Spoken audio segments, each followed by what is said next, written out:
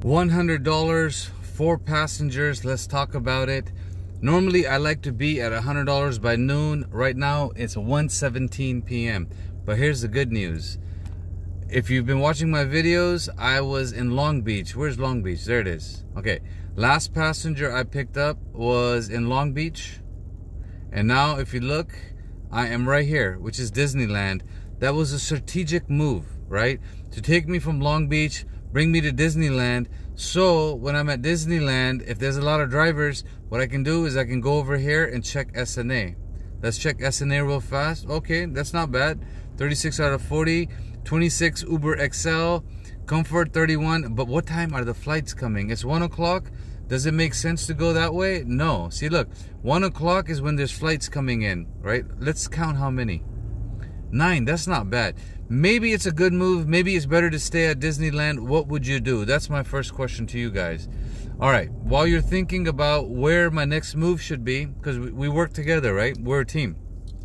Let's go over the numbers real fast, because I don't think I've done an update. So for the summary today, 4 passengers and we hit 1,015.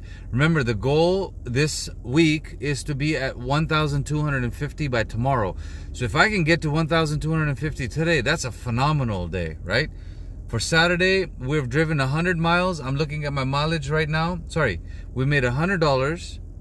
If you look right up here, we've made $100 and I've driven 155 miles, which means I'm catching up to my mileage and my money, right? I can't control that.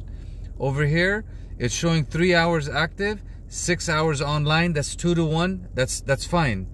I like it to be 3 to 1. 3 hours online. Sorry, 3 times online and 1/3 active, right? And the money where it's at. That tells me I'm spending less times with the passengers. I'm spending more time on my business, which is YouTube. Now, $100 in 4 passengers basically means we're getting around $25 per trip per passenger. Okay, now you got the update. Let's see what we're going to talk about next. I am going to go ahead and turn the app on to see if there's anything sitting there that pops up. Ideally, I have to make a decision. Where do I want to go? What do I want to do? So this week I live all the way out here. So if I get a passenger anytime today, because I've made $100, that takes me towards my house, most likely I'll take it. I'll do it. I'll do it. Okay. If not, because I need a direction, I need to do something. I think SNA is a good point. Now I can take the freeway and get there fast if there was a low queue or there was a reason to go there, right? Right now there's no reason to go there fast, right? So another move for me is to look over here. Sometimes Fullerton is busy, right? It's worth going to. The other day I was talking to somebody and the gentleman told me that this area is busy. It's good, right? Ideal situation is to stay here and get someone and get them to pay you to move. So that's what I'm going to do. I'm going to go somewhere here.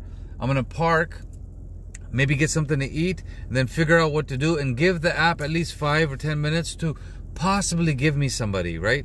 Because otherwise, if I'm moving, I'm using my car, I'm using my mileage, and I'm not getting paid.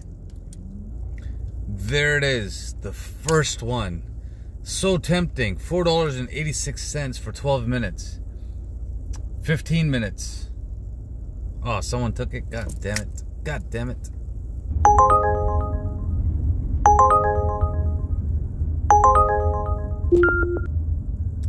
That meets my minimum, my friend. $17. We will take it. Uber wants me to make a left turn. That's not gonna happen, right? Can't make a left turn, but we'll take the $17.